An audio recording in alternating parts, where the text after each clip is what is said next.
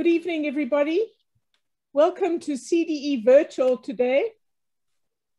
We meet at a critical time in South Africa. Last week, we reinforced our constitution and jailed a former president who had tried to undermine everything our 26-year-old democracy stands for. Today, the country is battling lawlessness, destruction of property, and looting that has partly been orchestrated by those who participate in corruption, state capture, and do not believe in our constitution or our democratic ideals, and who have absolutely no interest in making this a better country for more than half of us who live in poverty. CDE stands with all those who are committed to building up South Africa and pay tribute tonight to the many brave people defending the rule of law on our streets this week. Our conversation today was scheduled months ago, but it could not be more pertinent to events in this country. The vital importance of the rule of law. We have asked former Judge Johan Krichler to open this event with a few short remarks. Judge, over to you.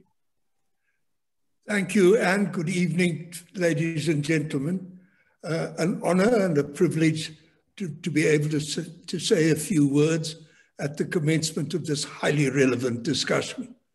I agree with Anne that at the time when the topic was chosen, the organizers and Sir Jeffrey no doubt thought that it was a highly relevant subject. Little did they realize that it would be vital to us by the time the debate actually took place. My notes that I made a fortnight ago have become totally irrelevant.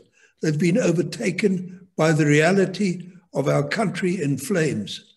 And to stick to the academic discussion that I had thought of introducing would be debating the merits of a violin concerto while KwaZulu-Natal was up in flames. The topic is critically important, and yes, it's no more important ever than at a time like this when we are facing the gravest threat that our democracy has had to confront since we emerged from darkness 2 decades ago. There's been much talk, much comment, much social media commentary, a great deal of nonsense, some sense, a great deal of speculation, a lot of rumor, a lot of fake news, a lot of intentional incitement, a lot of unintentional incitement by giving license to rumor of unrest and violence. It is therefore at this time crucially important that we, thinking concerned South Africans, take time for calm deliberation, reappraisal of where we are, why we are here, and how we are going to get out of this mess in which we find ourselves. And I can think of no fitting aegis under which to conduct such a discussion than the CDE, which for some 25 years now has been South Africa's leading development think tank. In fact, I think one need not qualify that. It's not merely South Africa's leading development think tank, probably South Africa's foremost think tank.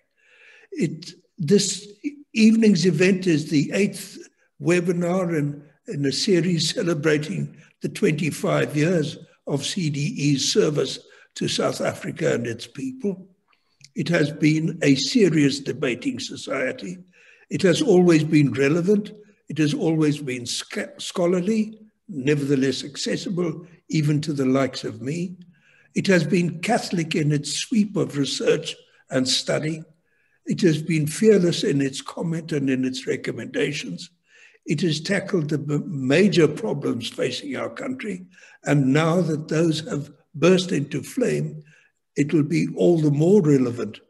They've tackled unemployment and education and service delivery and the National Health Insurance Scheme. At all times, its comment has been sober, relevant, market-oriented, but engaging with those of different views. Civil society has always been South Africa's safety net. In fact, it's lifesaver on occasions. Back in the early 90s, at the time when we had to go through the hazardous rite of passage of an election, it was civil society that saw the country through. In the work that I've done elsewhere in the world, I have been struck time and again by the striking difference between the wealth that we have in this country, the insurance that we have, the safety net that we have, the support structure that we have in the strong civil society structure. CDE is one of the foremost of those civil society organizations. And it's with great pleasure that I hand back to Ann to chair this evening's discussion.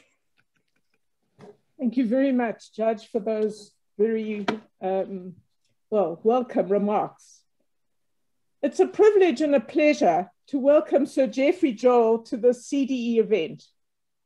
Born in South Africa, Jeffrey is one of our most famous exports who played an important role in contributing to the development of our new democratic constitution. He's Emeritus Professor of Public Law at University College London, where he was the Dean and head of the law faculty and Vice Provost. A practicing barrister, he specializes in the design and implementation of national constitutions, administrative and human rights law. In 2011, he was chosen as the inaugural director of the Bingham Center for the Rule of Law. And among his many other awards, he is an honorary fellow of Hertford College, Oxford. He was knighted for services to human rights, democracy, and the rule of law in 2011, the same year that the President of Brazil recognized his work on constitutionalism and the rule of law. Welcome, Jeffrey, to South Africa, back to South Africa and to CDE. Let's jump right in. You have said that the apartheid government, while doing appalling things, claimed to be a government that ruled by laws and legality. But in your view, they confused the rule of law with legalism, which is in fact the tool of tyrants. What is the rule of law? I just have to start by saying what a pleasure and privilege it is to be here to speak under your auspices. I endorse everything that the great judge and lawyer Johan Krichler has just said, and I'm delighted to be under his auspices too tonight. So you ask about the rule of law, and which I said did not apply in the old South Africa, and which was confused with legalism.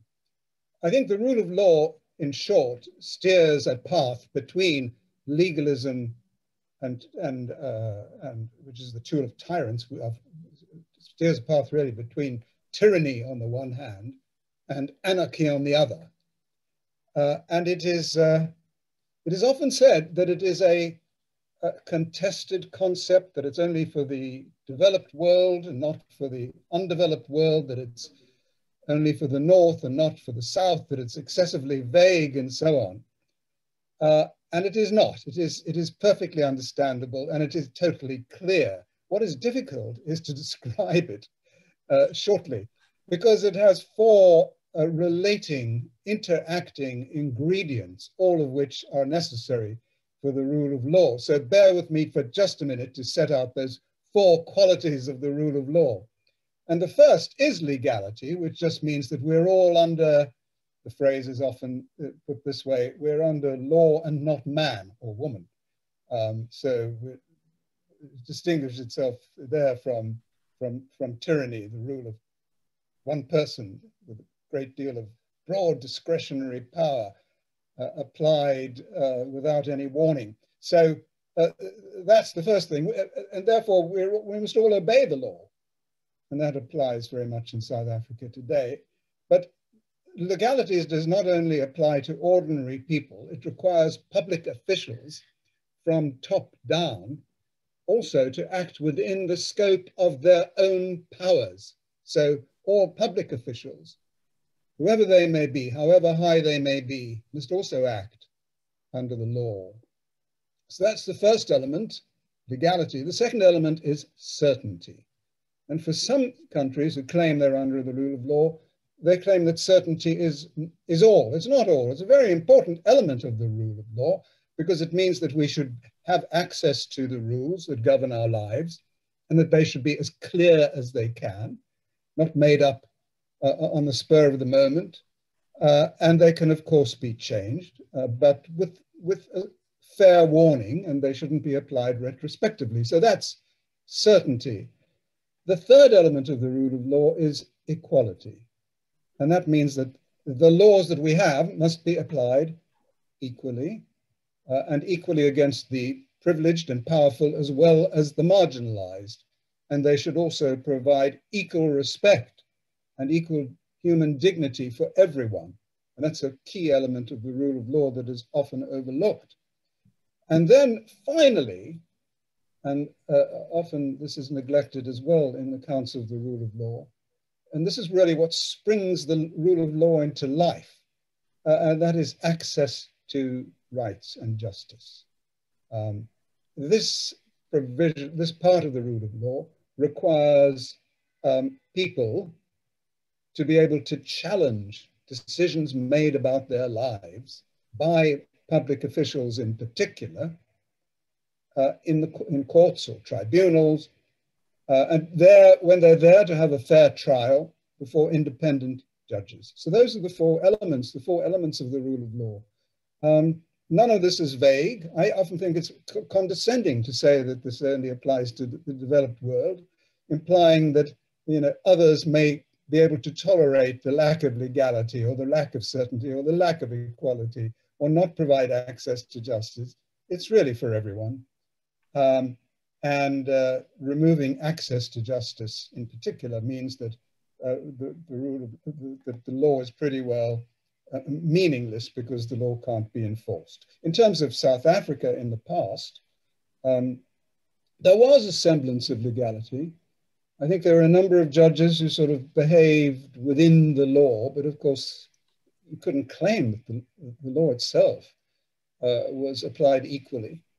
People were told what to do, where to live, how to move, how not to move, and so on. So the laws were, for a start, very unjust, but they were also people could be detained without trial. No rule of law there.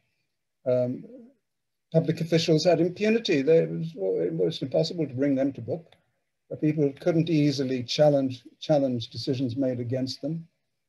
So there was a semblance of legality. There were some very independent and brave judges, but basically they were circumscribed by the situation there, which was not in accordance with the rule of law, but it was in accordance with a kind of dry, sterile legality.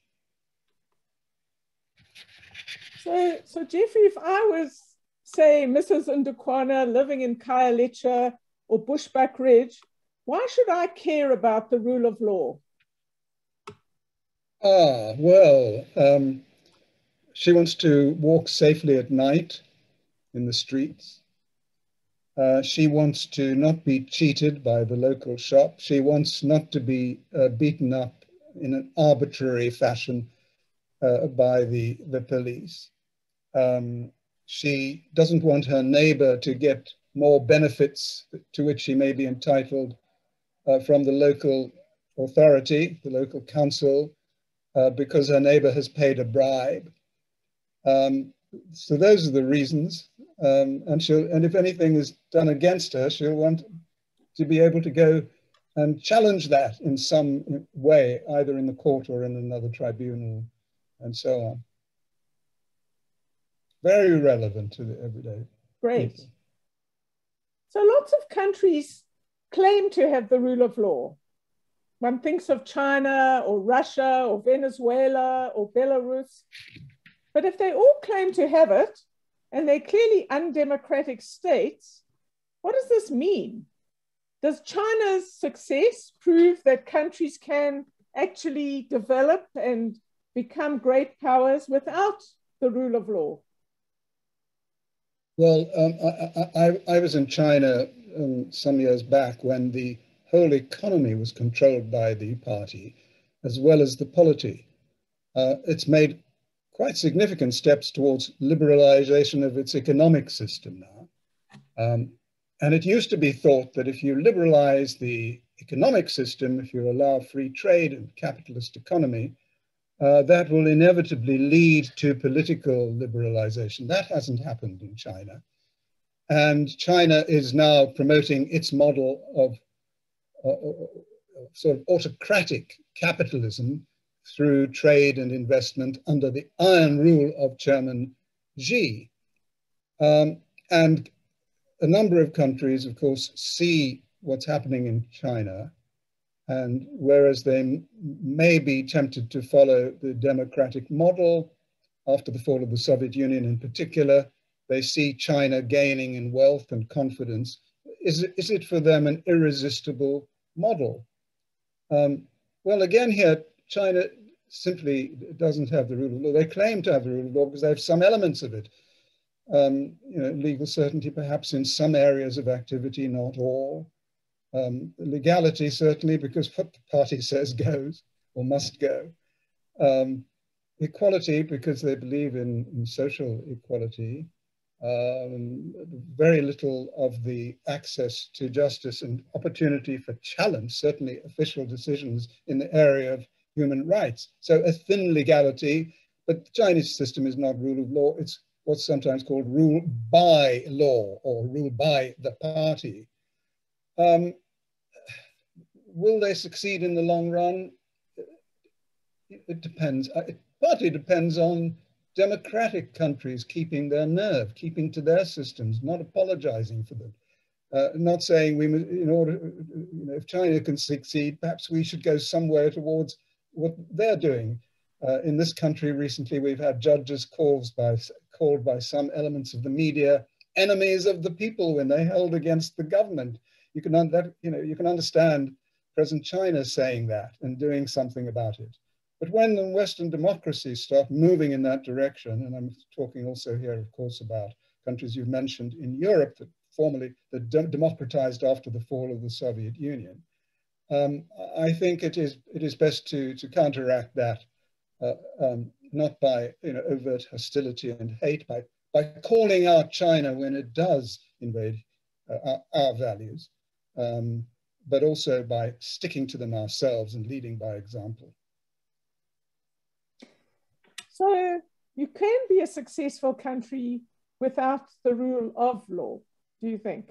Or not for long? What you mean by success depends. Would you like to live there, Anne? Would you like to live in a country where there could be knocks on the door at night to take you away because the CDE criticized the government, as you sometimes have to do? Would you like to be in a country where where you can't really challenge any decision made about you, where you can be moved about, that sort of thing? So you can call that a success if you like, but it's a qualified success. Qualified success. Well, I certainly wouldn't, but I understand the point you're making. Let's move on and talk about South Africa's constitution. You have written that the post-apartheid constitution adopted something called just administrative action. What is this exactly? I wasn't clear what this means.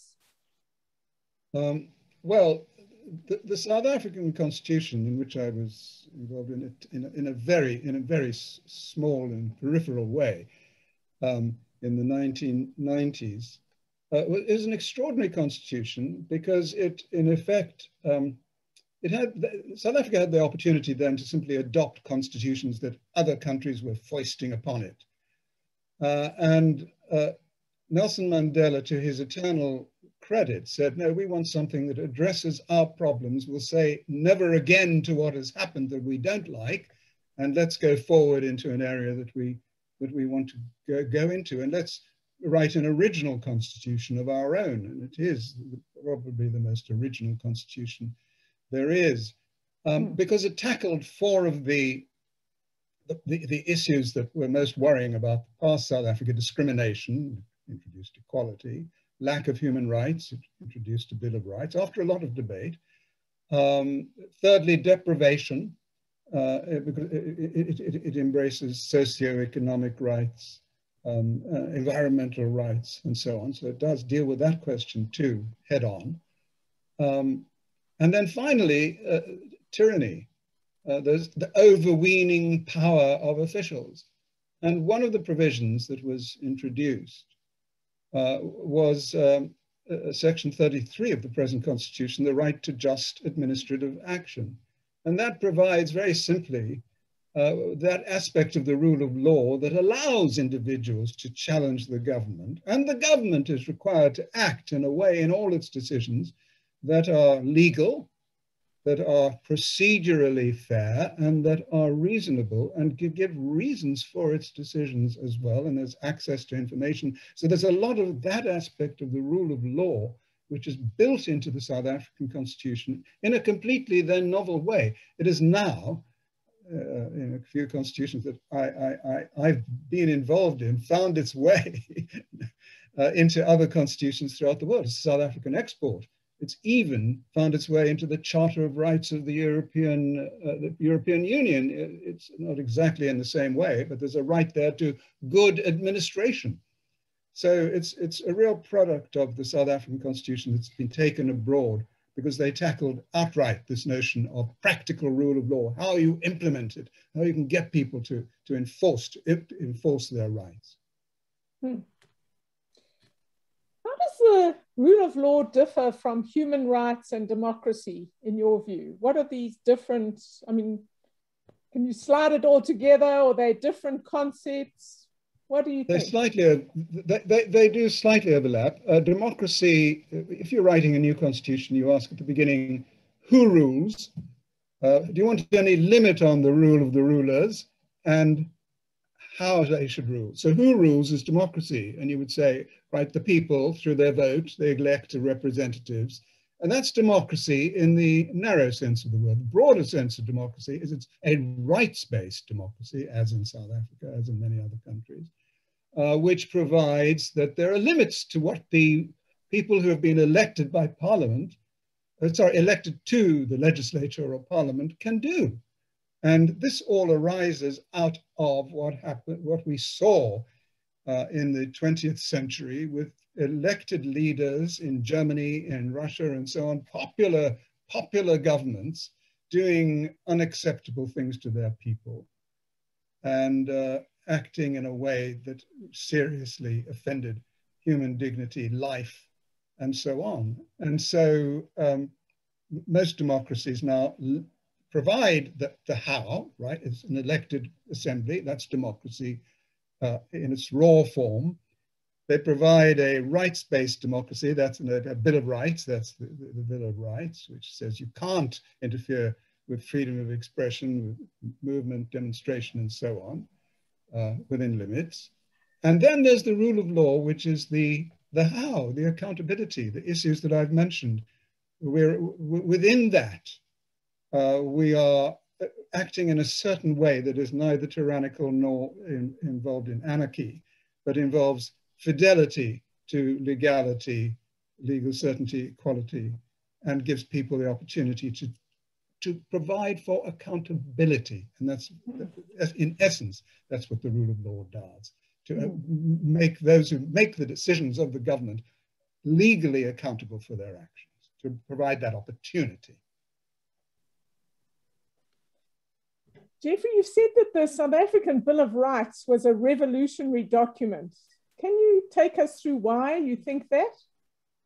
Yeah, in a sense, I've just mentioned that, so I won't repeat it. But yeah, it was revolutionary in that what went before was so different from what followed. What went before, in all respects, was the antithesis of democracy, because, you know, after all, the majority of the population didn't have the vote. It is the antithesis of human rights, because there just were none to speak of. And that was the antithesis of the rule of law, as I've already mentioned. So there was, you know, a 360-degree turn there in that sense. Now, you may say, you know, has it all worked? Is it perfect? Is the law being enforced? Has there been corruption, which is, by the way, a serious breach of the rule of law, because it stands against both all the elements of the rule of law. Corruption is not legal. It's not. It doesn't provide for any kind of certainty.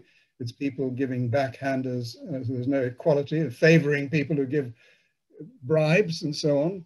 And it's very often not enforced against. So there are problems.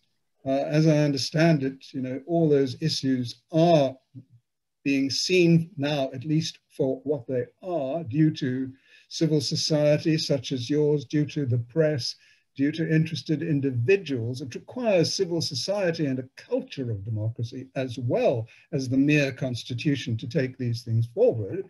And it seems to me that this is, to some extent, happening from my recent reading of what's going on. Let me ask you before I move on to a different topic. Somebody's just posed a question which I think is pertinent, and it'd be interesting to get your view. Is there any circumstance in a society, say South Africa today, where there is mass looting taking place? Do you think this police, the army, could be instructed or should be instructed in any circumstances to shoot looters on sight? Or where would you draw the line? How do you see the rule of law and public order? Well, you know, it's the normal sort of, let's put it this way, the decent way of dealing with that sort of thing might be to declare an emergency, which sets out specific powers, which again may be justiciable. In other words, people can challenge those powers, and not simply meet anarchy with a different kind of force and anarchy, to allow the police to take certain measures to restrain and to restrain people and to bring about public order. That, of course, is within the bounds of any democracy. Whether they should do that by arbitrary killing or disproportionate action is entirely another matter. That normally in the long run creates bitterness, upset. You kill the wrong people. We see it all over the world on our television screen, alas, too often. But there are ways of restraint by less invasive ways than simply killing on sight, which are obviously preferable. Yes, obviously. Let me turn to the judiciary. There's some people in South Africa, and cabinet ministers have argued this at some times, who feel that judges have too much power in our society. After all, who elected them? So who are the judges to tell an elected government and its cabinet ministers and its top officials what they should or shouldn't do? So, you know, the average citizen, perhaps going home in the taxi to Alex or to Orange Grove, might think the politicians have a point. How do you see this issue of judges, the fourth branch or the third branch of a democracy, having too much power? How would you answer this charge? Well, it depends what you mean by power here. I think you've got to make a distinction. You've got to understand what judges do and what judges simply don't do or should not do, but probably mostly, in 99% of the cases, do not do if they're properly trained and properly and decent and properly appointed. Politicians deal with policy, with utilitarian calculations of what's the social good. What's the greatest good for the greatest number? That's what politicians deal with. So they'll decide whether should we have a nuclear power station on the site of a park, for example. That's a policy decision. It's not for judges to enter into that matter whatsoever. Judges deal with principle and legal principle. So they could address the question of the nuclear power station. They could say, did you consult relevant interests under the statute which requires you to do so, or even under the common law, or under the constitutional role of procedural fairness? These are legal constitutional principles which we can apply, and everybody's under that in this country, including those who cite nuclear power stations.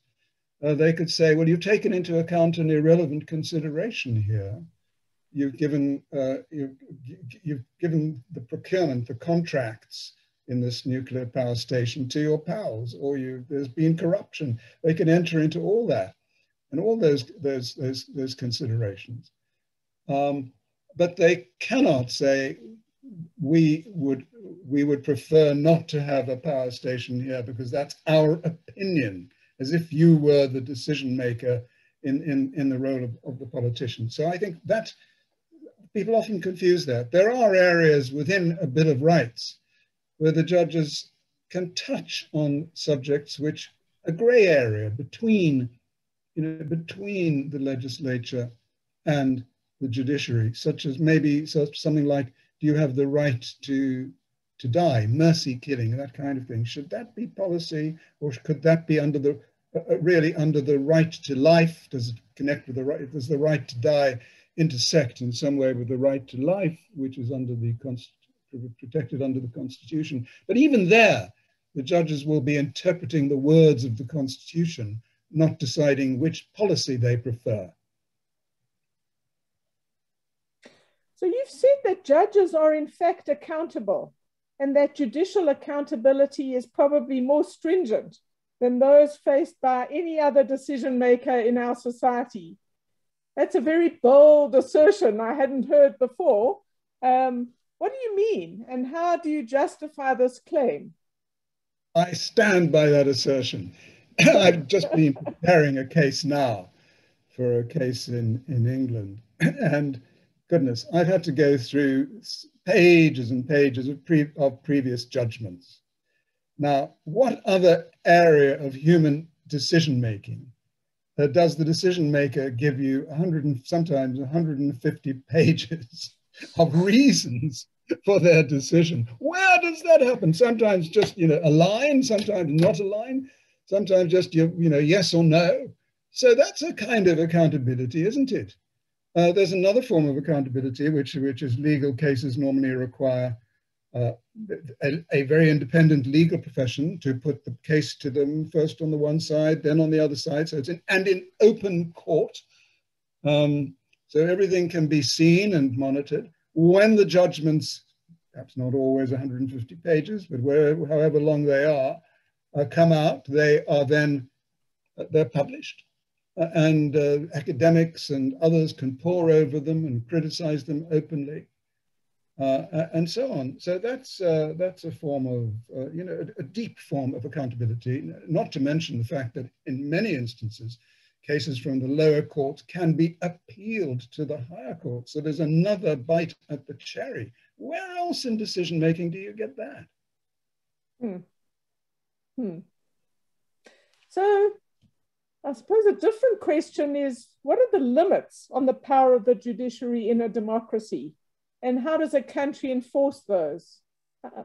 You've talked a bit about that, which is different from being subject to scrutiny by other lawyers, perhaps, or other judges.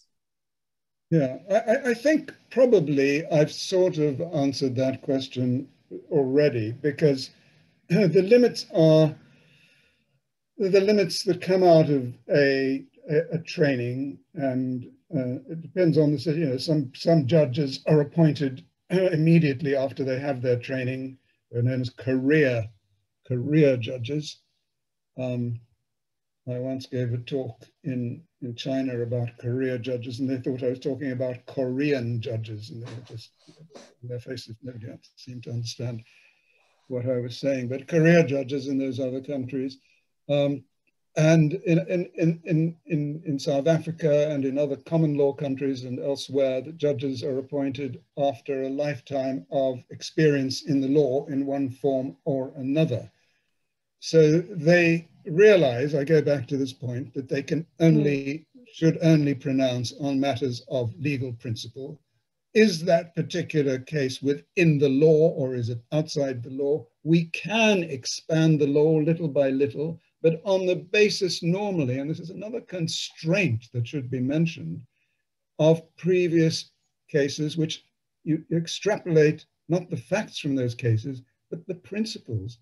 So in other words, although it seems to be a bit of a U-turn, it's consistent with the principle that has been laid down in cases in the past. That's known as, you know, well, it's the doctrine of precedent, but also allows the growth of the common law. But it's not, again, it's not policy making. It's enforcing the rule of law. So judges are really important in any society, and you've said that they anchor the delivery of just outcomes, in most cases, in the daily lives of individuals. And therefore, the appointment of judges is absolutely crucial to their independence. How, in your view, should judges be appointed in a democratic society? What are the options for a democratic society? Well, there are various models of appointment. And in the United States, as we know, for the Supreme Court, you have the nomination by the president and then endorsement, ratification, confirmation by the Senate. So it's a very political process at that level. At the lower level too, in the United States, in some courts, not all, but many courts, judges are elected by the people as politicians are. And they have their own campaigns. And are they beholden to those who pay for their campaign? These are all questions that have to be asked. So that's the political model, as I say, not always in the United States, but in some aspects. In Britain, up until 2005, it was the executive who appointed the judges, as used to be the case in South Africa. So our so-called Lord Chancellor, really the Minister of Justice, used to appoint judges. How? Openly, with reasons? No, through what was called a tap on the shoulder, after sort of secret soundings. How does this chap operate? But on the other hand, most of the, possibly nearly all the appointments were very independently made because there was that kind of culture at the time. But then South Africa introduced this notion of a Judicial Services Commission, which is a sort of independent, I'll come to that in a moment, why only sort of, independent body that appoints your judges. And that was taken forward. I recall some of the seminars held by Professor Hugh Corder in Cape Town on that subject. He got the idea from a number of former British colonies who'd introduced that kind of appointment. And again, that's something else that spread throughout the world like wildfire, particularly all throughout Europe. After the fall of the Soviet Union, it's become the norm now to have judicial appointments commissions. And I recall once being involved in a constitutional discussions for an East European country, suggesting to them, maybe, some of the judges could be appointed by politicians. And the ex-president of Poland, who was on the commission with me, said, never again. We used to have, you've got to understand the history of Eastern Europe. We used to have telephone judges. What do we mean by telephone judges? Judges who phone up the judge, the politicians phone up the judges, or the judges phone the politicians and say, this is the way you must decide, or how should I decide? So to be completely independent, we must never, she said, allow judges to be appointed by politicians again. And the Council of Europe, in fact, went to the United Kingdom at that time and said, we can't have you as a member of the Council of Europe advocating executive appointment of judges when we're trying to persuade the Soviet Union, former Soviet Union countries, such as Poland and Hungary and all that, all those, to have independent commissions. And Britain actually, for that and other reasons, decided to change its way and follow the South African model. And it now has a judicial, what's known as a Judicial Appointments Commission that appoints judges in an independent way. And that, of course, creates much greater independence. Going back to South Africa, one of the problems, I think it's a problem, others might not. I think it's a problem that there are just too many politicians on the Appointments Commission. I know not all of them sit for appointments, others do for other matters such as discipline. But if you want it to be really, truly independent, if you want to provide impartial umpires and referees without any political taint, then it should be actually those numbers, the political input on the JSC should be reduced. I know others would disagree. Great. My last question on the judiciary is something along these lines, that you've said that the quality of any judicial system, and thus an important part of a democracy, depends on the willingness of outstanding individuals to apply for and accept appointment as judges. Can you talk a bit about why this matters so much and how you think South Africa is doing on this front, if you wanted to comment? Yes, I would like to comment.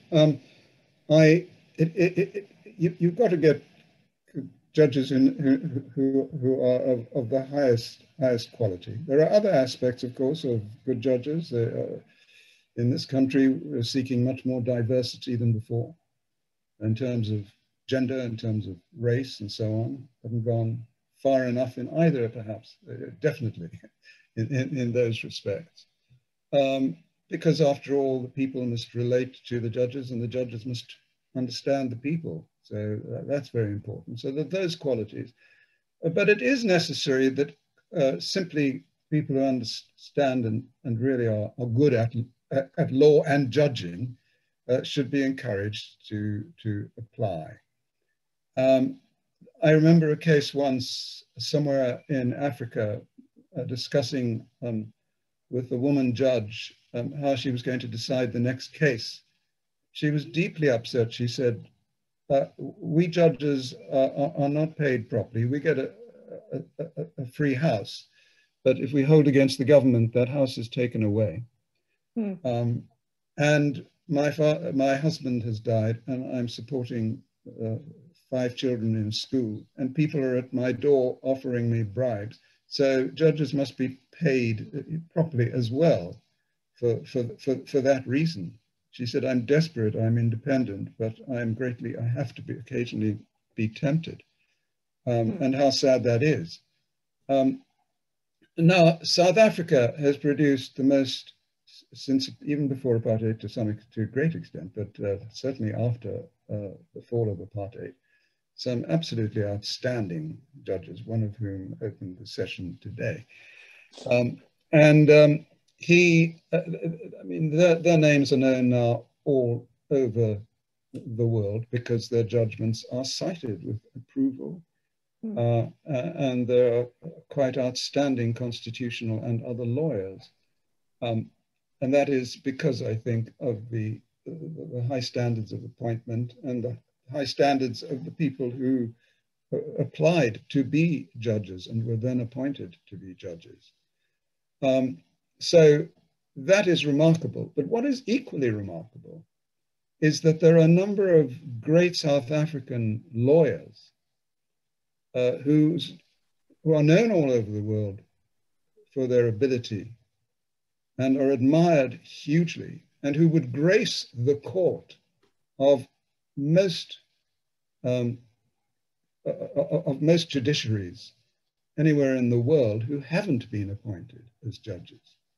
And one has seen this time and time again, how one can understand the necessity for a diverse judiciary. And that, of course, is also greatly admired here, how that has been achieved and with what high quality. And we saw that in the judgment a couple of days ago about Mr. Zuma's contempt of court. What an outstanding, ringing endorsement of the rule of law that was. But there are a number of people who haven't been appointed or have been seriously demeaned and ridiculed during the appointments process in the interviews for judges, which raise real questions about whether they're being held back on account of their independence or other possible irrelevant factors. And that is concerning. Great, thank you. Yeah, very important issues. I'm going to turn to something quite different. I have two big questions now. We were involved in a very big study with the Economist Intelligence Unit on foreign investment and the rule of law. What does growth and FDI have to do with the rule of law in your view? And do big multinational companies and foreign investors really care about the rule of law? After all, they invest in all sorts of strange places that don't have the rule of law. Yeah, well, investors often take punts on, countries that don't have the rule of law because there seems to be a lot of metal under the ground or minerals under the ground, whatever, and they'll take their chances.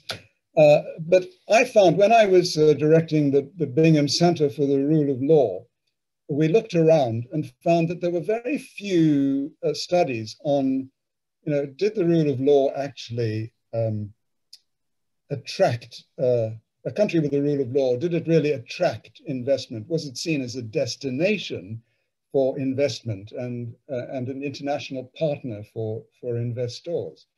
And at the time, there were some studies in the World Bank and so on that were saying not much relationship, we don't think, between rule of law and investment.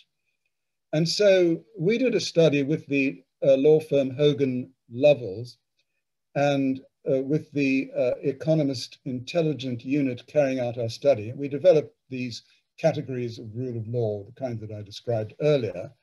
And we sought the opinion of about 300 senior decision makers from the Forbes 2000 companies. And they had global revenues, I think, it was just about, each of them above $1 billion US dollars each. So they were the big investors.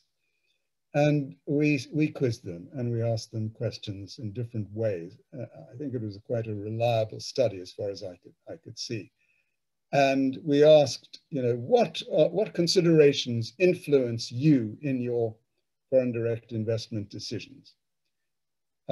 And rule of law came up as one of the two top factors for a number of reasons. I mean, partially when they send people into those countries, they want the rule of law to prevail for their own safety and security, but mostly because they wanted that kind of legal certainty, adherence to commitments to contracts and to property, the opportunity to challenge decisions, no retrospective taxation and legislation, all those rule of law factors.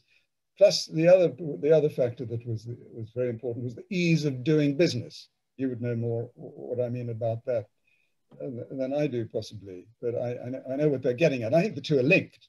Rule of law and ease of doing business, of course, are linked. So there were those rule of law factors, which they definitely said influenced them. And I've seen other studies since which definitely say, and it makes sense that countries which respect, legal certainty, equality, legality, and so on, and judicial independence in particular, and fair trials are clearly going to be seen as a destination, as I said, for investment, and also to be seen as reliable international partners. So I think there is that link. There's another question, sorry to lead on this one, maybe you could ask it, but maybe it isn't, you haven't had it in mind to ask. But I think you have to dig a little further there and ask, when these countries are invested in, when people do invest in those countries, are the spoils, the profits from that investment equally, are they retained or denied to the general populace by the ruling elite? Or are there, and the answer is, I think, where there is rule of law, much likely to be greater distributed, because challenge can be made, corruption can be attacked, and there is a compunction to act within the boundaries of the legal system.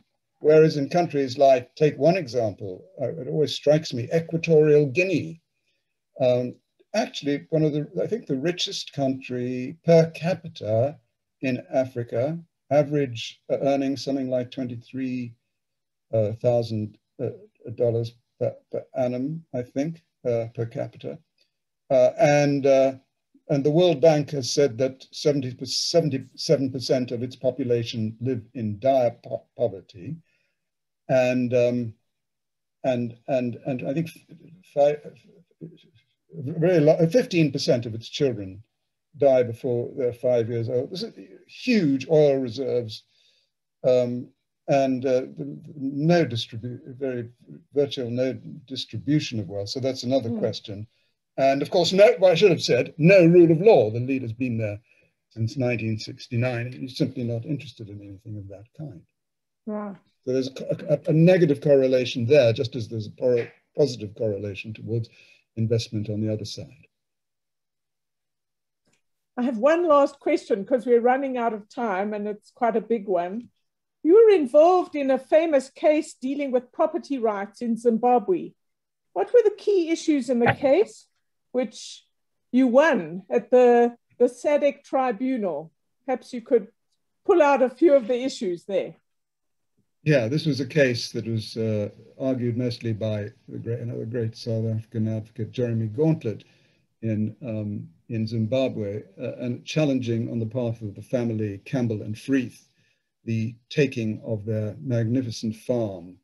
That family, by the way, came to Zimbabwe from South Africa because they preferred the way of life of Mugabe's government in its early days, and then they became the victim of a taking of property without any compensation, and a change in the constitution so that they had no opportunity to challenge it. So this was a case taken to what was then called the SADC, the South African Development Community's tribunal in Windhoek, and we went there. The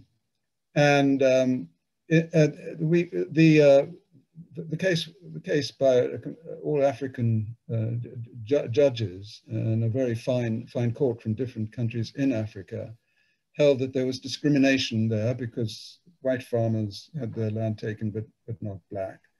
But most interesting of all, it was said to be a huge breach of the rule of law, not only because they were prevented by a constitutional amendment from challenging the decision in local courts, but also because when the government of Zimbabwe claimed that this was a perfectly legitimate action because the farms were going to be redistributed to the people, to the needy, to the poor, a list was undertaken, and we found that of all the farms that had been taken by President Mugabe,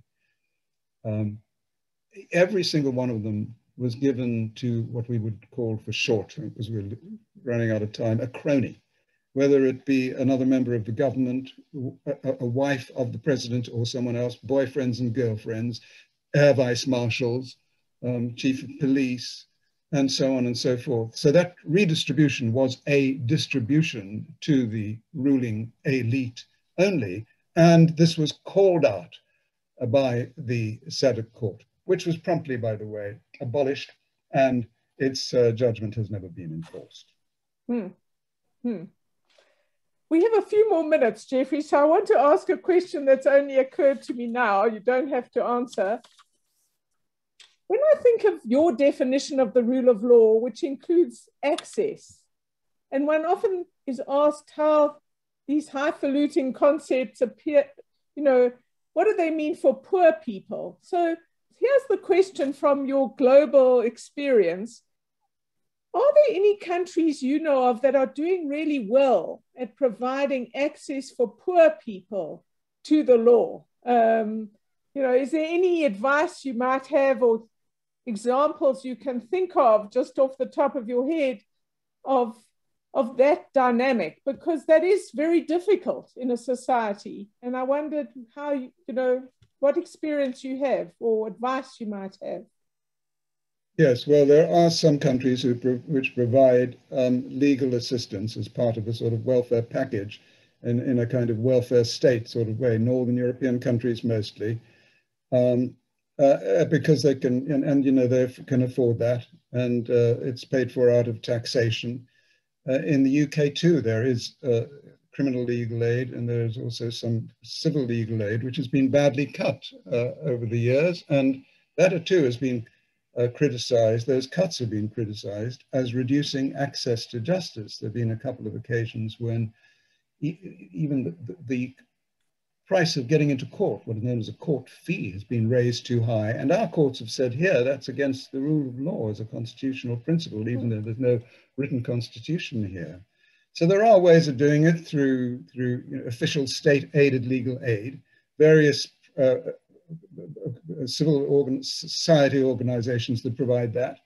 And in high-profile cases, as we've seen in South Africa recently, it's bodies like yours, like Freedom Under Law, like the Helen Suzman Foundation, like many others, who can help provide help cases in the public interest generally. So there are all those ways of doing it.